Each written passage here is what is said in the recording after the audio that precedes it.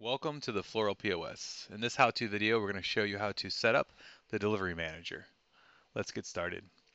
So let's go ahead and click on our control panel and click on System Management and then Delivery Manager.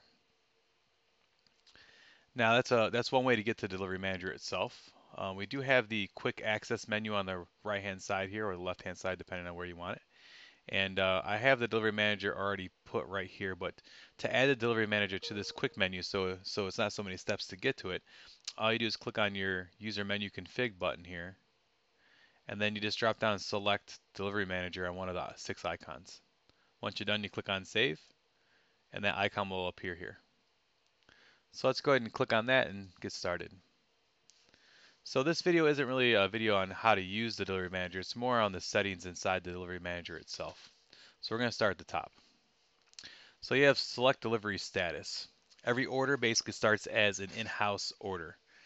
And then the status will change based on you know, the settings inside the actual delivery itself. So you can change it to out on delivery or delivered. It'll actually timestamp it when it went out on delivery, and it'll timestamp it when it's delivered itself. So if we were to actually mark these two orders as out on delivery, it would remove it from the queue of in-house and put it into out on delivery queue. Hopefully it makes sense. The next area here we have is delivery date. You can select dates in the future and in the past. So if I was to select the 27th and click on load, it's going to show you all the deliveries for 27th, which we don't have any. We also have a button here called today, which is a kind of a quick button of just doing this. So if I click on the 27th, if I click on today, it just basically puts it to today's date and shows you all the deliveries. Our next area here is our filter. So what the filter does is it looks at what you have in the queue for deliveries and it pulls information. So right now we have no filter, but if we wanted to just filter by different zip codes, we can just select zip code and then it'll show you all the zip codes if there were different ones in this drop down. We only have 14001 in there. You can filter by time, by driver, and if it's in a trip or not in a trip.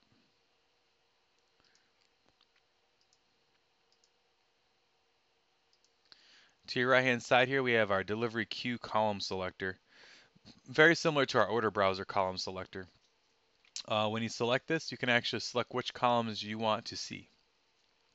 I know other point of sale systems that that have delivery managers don't do this, and I think it's just an easy way for you to clean up your what you're viewing. A lot of times they just kind of throw every column out there, and some companies want to see some information and some don't. So if you don't want to see the company information, you can toggle that off. Let's say we want to see the sender info, I can just toggle that right on, and automatically saves it so you can see that information. So I recommend that you play with that just to show the data you want to see. And if you have more data than what the screen shows, it'll just give you a little slider so you can slide to the right or the left. To the far right here, we have our mapping programs. We offer Google Maps. We also offer MapPoint, Optimap, Bing Maps, and MapQuest. Now, Google Maps is what I recommend. MapPoint's basically like an offline mapping program by Microsoft. I think they're phasing that out, but we do have support for it. Optimap, Bing Maps, and MapQuest, all good mapping programs, and they're all web-based, which is really nice.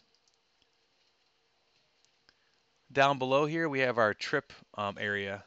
So up top is your queue. Down below, you can create a trip. So there's two different ways in the system you can actually set up deliveries in the system. You can then do them individually, or you can actually do them in a group, or we call it a trip.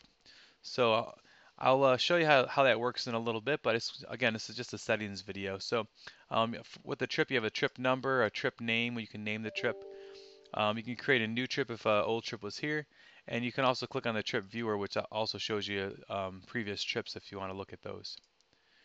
We also have settings, and this settings here is basically the settings for the delivery manager. So inside of here, you can do a bunch of things, and this is all from Flora's feedback. You can actually, when you print a delivery manifest for your driver, you can hide the sender information if you don't want to see it. You can also not show an order until it's designed. So we do have a designer manager as well. And what happens is the designer will design the product and mark it as designed. And then once it's designed, it'll show up magically inside the delivery manager. If this was actually enabled, you probably wouldn't see either of these orders here because they're not marked as designed. See how they disappeared? Some of our smaller shops don't use the design manager at all, so that's why we put that option in, so you don't have to worry about it.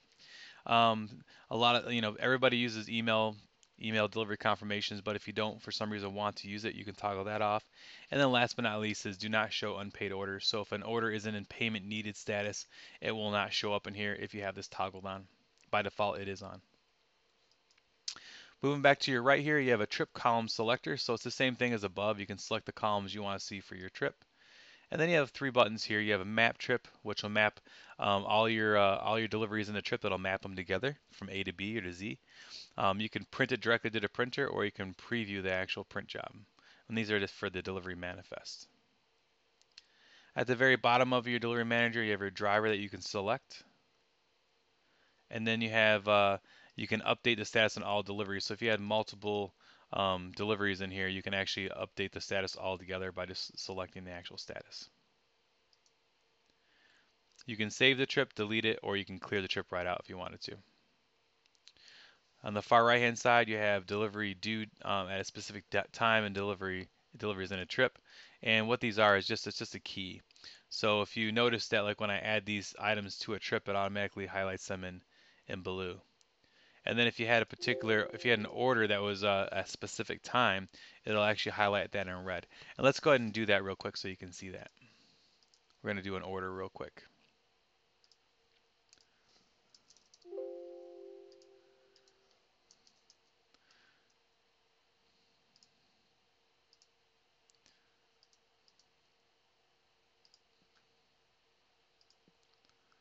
So if we go back into our delivery manager, specific time. So that's basically the settings for the delivery manager. One last thing I want to show you is like we showed you a list of drivers in the drop down here, and like how do we actually create these drivers? Where do they come from? And I'll show you where that is. So let's go ahead and close out of our delivery manager, and let's go into our employee manager, which is control panel, system management employee manager, and we'll go into employee config. And obviously, when I select a particular customer or employee, they have a two toggle list here you can be put into designer and driver.